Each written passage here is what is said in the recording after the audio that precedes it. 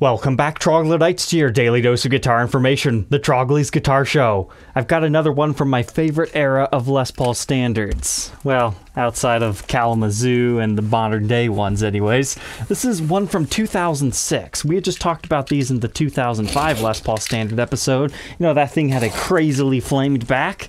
Well, this is the closest one that I've seen that rivals that one. And it just happened to be in a configuration that I did not own or kind of even realize existed. Because this was a Japan exclusive for the legendary dealer Yamano Music. So Yamano has this reputation of only accepting the best of the best from Gibson. Anything subpar, they send back. To buy a Yamano instrument is kind of like a mysterious pedigree, and getting one back within the US because they are a Japan dealer, and it just kind of makes it kind of cool. Are they necessarily better guitars? I mean, that's a case-by-case basis. I've had a few Yamanos. It's just kind of cool to add to the title of these things. But wait till you see this example. So inside here, from 2006, right before they started chambering these things, we have this. A Goldtop with P-90s, kind of like a 56 reissue in a roundabout way within the Gibson USA plant. Nowadays, a P-90 Goldtop, not all that special. You can order one of these brand new. It's called a 50 standard P-90. At the time of recording this episode anyways, they only come in the Goldtop finish. But you have to remember, at this time, look over here, it's a 2006 serial number. Something like this just didn't exist in the Gibson lineup. P-90 pickups in general were actually rather scarce to find within instruments. Now that's not saying that there aren't some. I'm just saying generally everything had humbuckers. So to have a limited edition with P-90s from this era is really fascinating. So I wanted to pick this up and document it because, again, Japan exclusive, it's cool, and let's check out this back. Not as nice as my other one, but it's pretty darn nice. So I don't know what to call this type of mahogany, but I almost want to call it like tiger scratch or something, because you've got these very deep lines in the wood grain. Those don't move, so there's one right here, here. You can kind of see what I'm talking about, like claw marks going whoosh, whoosh, whoosh. But then you also get that light flame figuring underneath that, and oh man, this even has that yellow grain fill to it, like the 80s Les Pauls do. I just love examples like these, especially when you can see it on the side. I mean, just look at that. You can't see as much figuring on the sides of this, but it's kind of cool, especially when you have kind of a boring gold top as far as, you know, wood grain and flame lovers go. And I get people saying all the time, why do you care about the back? You don't see that while you play it. Well, I mean, you can see it when you just appreciate the guitar. You can see it while you're playing it. The edge wood grain is just something to make you smile. I mean, I would argue you actually see the edge of your guitar more so than you do your top. Because looking down, I mean, look at my GoPro view right here. What do you see more of right here? The side or the top? Guess it depends your playing style. Now, it does look like this example has experienced some finish checking. That's common around the knobs. Normally that's due to some sort of a light trauma, or you have a sparkly metallic finish, which we kind of have in this case, so I'm not too worried about that. We've got some random spots around the rest of the guitar, but it's got a decent little belly to it. But just like that other one, it's pretty chunky. I would probably guess 10.5 pounds on this one. So how can you tell you have a Yamano guitar? It's kind of hard unless you have the original paperwork. Like, they don't mark them Yamano anywhere. But if you have original paperwork, you can flip through it and you will see this special Gibson booklet that says Yamano Music on the bottom. Now, just because this is in a guitar that says Yamano, I mean, somebody could potentially find one of these for sale separately, throw it with a guitar just to say, oh yeah, this is a Yamano. I mean, as far as verifying that, I mean, you might be able to call Gibson and see if it initially was exported out to Yamano Music in Japan, but I really wouldn't suggest putting too much value on paying anything for being Yamano. Buy it because you'll like it as a normal guitar, and this is just a coolness factor. But to find out more, let's go ahead and throw it on the workbench to take an individual look at its parts and specs.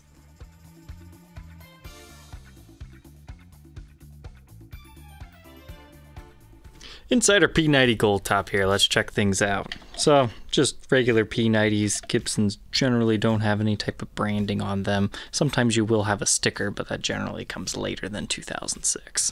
So this look like this basic P-90s. And they've got the cream covers over top of them. When I removed this pickup, for a second I thought, oh, is that a long neck tenon? No, that's actually a spot, so these screws actually don't go into the wood, which is strange. You don't see that all the time.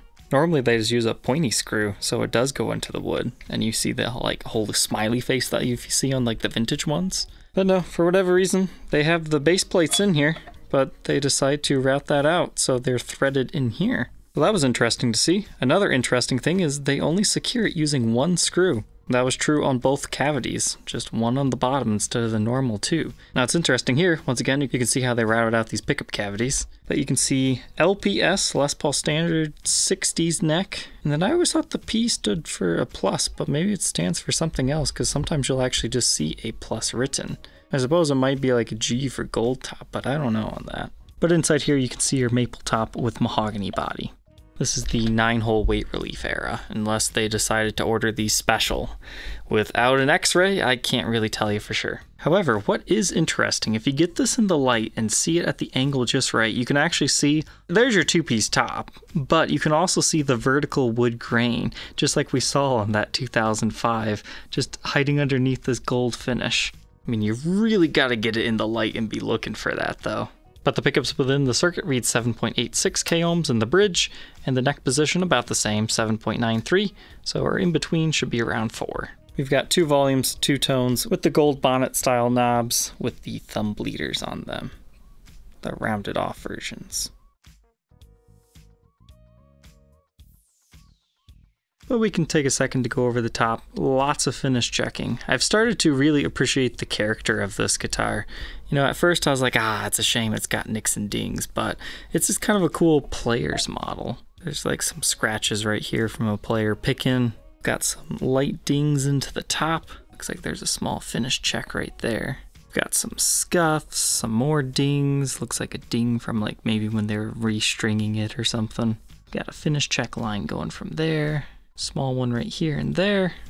Just kind of depends what angle you look at when these will show up. There's like a hairline one there, right here, there. There's like one that just runs right along the edge. Then all those ones by the knobs. There's a small ding right there from our pick guard. And then you've got some right here in the cutaway. But what I found funny is I found another one of these on Reverb that had sold a while ago. It's got like the exact same checks in the exact same areas, but it's a different guitar. So sometimes vertical finish checking and weird checking in certain areas around the knobs can occur because of how they applied the finish, like it didn't cure properly. However, finish checking around the knobs like this can also mean the guitar was dropped. There was a lot of force. Generally, vertical finish checking means something bad happened to the guitar, whereas horizontal finish checking, that's just natural aging. So for this run, I'm guessing it's just how they applied the finish. Like, say the humidity wasn't right or the finish wasn't mixed well enough. I've heard of that, and that definitely seems to plague certain runs of guitars. Here it is, a 2006, just like this, exact same areas, doing the exact same stuff. The photos are a little bit dark, but I think you can see what we're talking about. Same finish cracks by the tail pieces, right by the knobs. Sometimes it just happens on certain runs.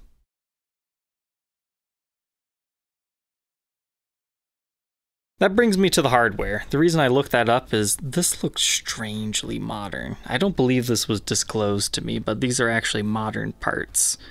So here we have the lightweight advanced plating incorporated branded bridge with the lightweight aluminum tailpiece by Advanced Plating. That's not what these look like at this point in time. So these are modern day parts. The biggest giveaway is this is the version that you can use an Allen key to adjust your height of the bridge. Not really that big of a deal. Easy enough to replace that back to original stuff if you really wanted to.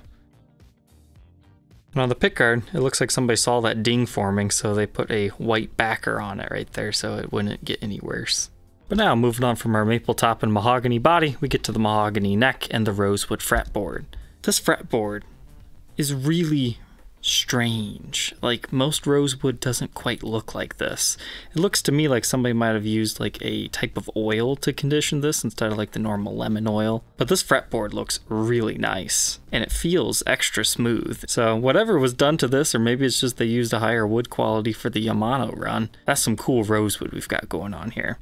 But you almost have Les Paul Classic-like inlays on this one, especially on the 3rd fret right here. It's got that greening to it, whereas all the other ones, they're pretty basic. It's just your acrylic inlays here, not real mother of pearl. 22 medium jumbo style frets, 24 3/4 inch scale length, 12 inch radius, nothing crazy here. We do have some fret wear on the first couple of frets.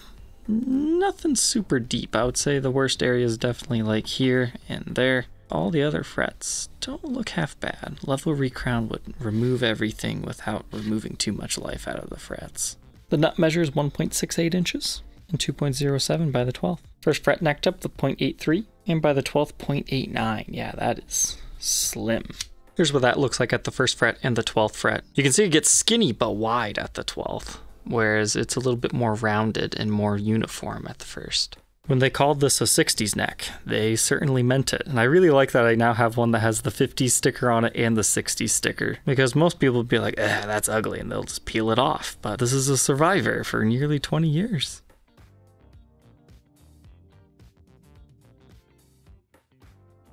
Something else I want to talk about this run is the binding seems abnormally yellow. Like, compare that to pure white for a second. You can just see how yellowed over that is. Here's another one I found on Reverb that appears to be fairly clean, but the binding on that one is also extremely yellow, so that just must have been a spec that these things had. Strangely enough, their 3rd fret inlay is the only one that has some yellow in it too. Maybe that's another spec. Our truss rod is looking to be in great shape. Les Paul model silkscreen. Gibson mother of pearl logo, vintage style Kluson tuners with the bushings instead of the screw-on style, and you get that nice, slightly skinnier headstock profile. But anyways, the fact that this is a 60s style neck is actually going to make a lot of people happy because the modern day equivalent of this guitar only comes in a 50s neck at this point in time of recording. So hey, if you've always wanted one of these from Gibson USA, seek yourself out one of these. The limited edition Yamano run with the slim 60s neck. And now we flip it over to the beautiful back. Once again, you can see all those claw marks on the thing. It's just a really cool back. I've definitely seen at least one other one have a very similar back to this. Maybe not this particular model, but I've seen a mid-2000s standard that has something going on like that. So anybody that knows their woods, I'd be interested. Does this actually have a name or phenomenon behind it? Because it is just really cool looking. It gives the mahogany such character, especially when it's got flame figuring dancing along it as well. But inside here, this is what the electronics look like. You've got some Gibson branded pots. There's an orange drop capacitor right there. You can read the codes there, but interestingly enough, no capacitor on that one. It actually bridges over into here. So I'm not sure if that was a special thing for this run or if somebody's modified this, because those brown backplates you saw earlier, those were modified because the owner didn't like the black ones. I'm going to go ahead and put the black ones back on, just because when I make the Reverb listing, there's less things to disclose that have been replaced. The back definitely has some light scuffs on the back. Nothing too over the top. This is actually a 2-piece back. I know it might look like one, but if you get it in the light just right, you can see the seam right there. The side profile, that's where it's at on this one. It almost has like a marbled effect to it. That's cool. Here's our thin binding in the cutaway. Now the other side that you'll see while you're playing. Not quite as cool as the other side. I really like that part. Looks like we got some light finish bubbling around the strap button. Wouldn't surprise me if strap locks were on this at one point in time, then somebody swapped back to the original style and that's what caused that. But the back side of the neck, this is just your standard mahogany neck that you would see in this era. Not necessarily any flame figuring or anything, but it does look quite. Moving up the back side of our headstock, we get double line single ring Kluson tuners, made in USA stamp. 2006, 163rd day of the year, initial batch, 395th guitar stamped that day.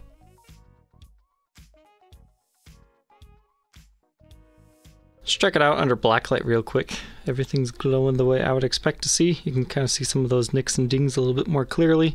Even the knobs have a little bit of an aging glow to it. Not a lot, but look at your plastics. That makes me believe that yes, this is natural aging, but everything Blacklight's on the front the way I'd want to see. Now on the back you can see those scuff marks we were looking at earlier. It looks like maybe a strap was in the case or something and kind of marred the finish. But other than that, we're actually looking pretty good here, including on our sides. So now we'll go check out the neck, which everything is also looking good. 4 right here. Always important to check your headstocks. All said and done, how much does this one weigh? Wow, 10 pounds, 6 ounces. Not as bad as the other one, but still pretty chunky for a Les Paul. So I think my ultimate suggestion to you is if you like chunky Les Pauls or you like really cool wood grains, go for the early to mid 2000s that have the fancy looking backs. They're always ridiculously heavy. I mean, this one's not too bad.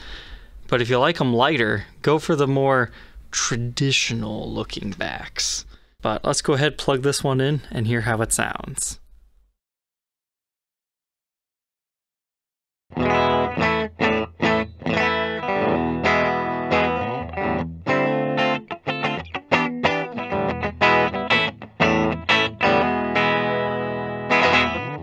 Alright, let's go ahead and run through the tones of this. I'm digging these P-90 pickups so far. Start with our neck position here.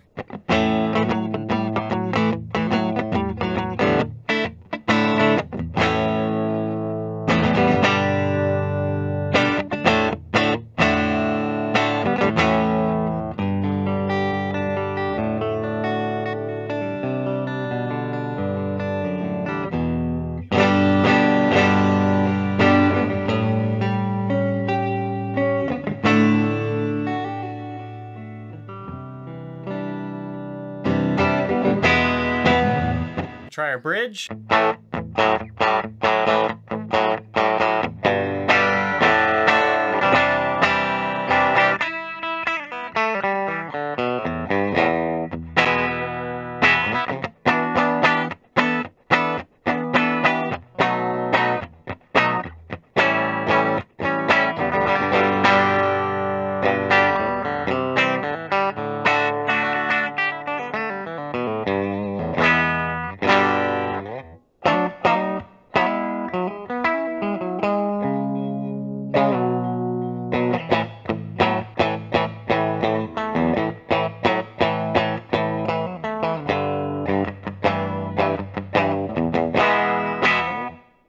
Now the middle position.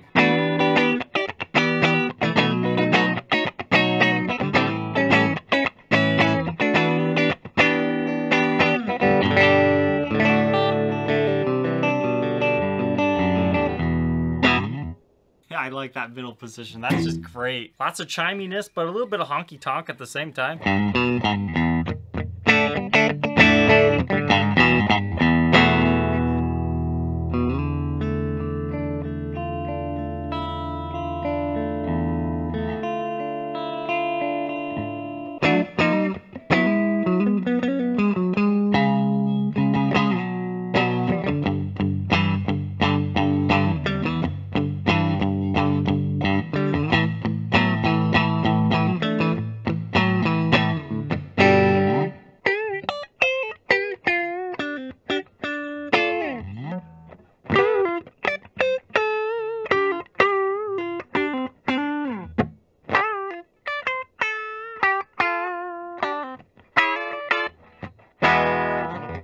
That might sound a bit better with some distortion, so let's go ahead and do that.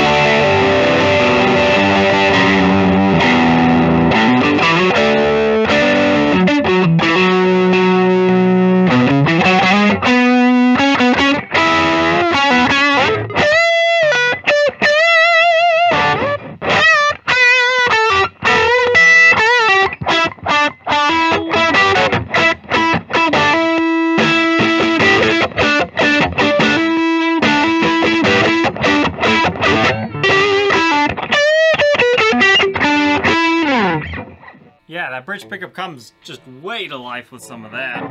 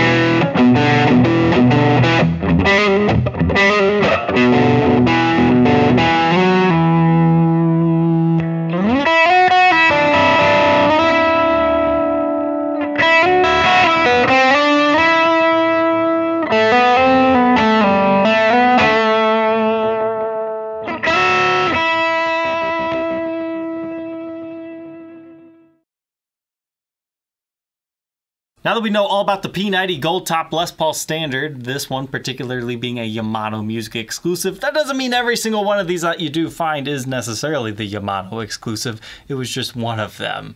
What are my final thoughts on it? I gotta say, I just like P-90 pickups, I think, better than humbuckers. For most situations, it really depends what you're trying to play. I think those bluesy style riffs, the P-90 pickups just really sing that stuff better. This neck pickup really comes to life. That bridge pickup is great with some distortion. And this is a ridiculously resonant guitar. Every time I strum it, the entire neck is just vibrating like crazy. So that's kind of nice because most of the time when you get these like awesomely cool figured backs, they're really heavy guitars. But despite this one, you know, looking heavy on the scale, it's well balanced. It feels great in my hands. And this is a really nice player. It has a really nice velvety smooth fretboard. It really reminds me of baked maple. But baked maple wasn't in Gibson's literature at this point in time. And getting to try this 60s neck, at first I didn't think it was all that comfortable, but then it just kind of gets out of your way as you're playing, and I found it nice. So there you go. If you always wanted a P-90 Goldtop that has a 60s neck, seek one of these guys out because that's what they have. Generally, P-90 Goldtops, they have pretty beefy necks. So it's nice that these things do exist. Alright, Troglodytes, I hope you enjoyed tonight's episode. Don't forget to like, comment, and subscribe, and we will catch you tomorrow on the next episode. Take care.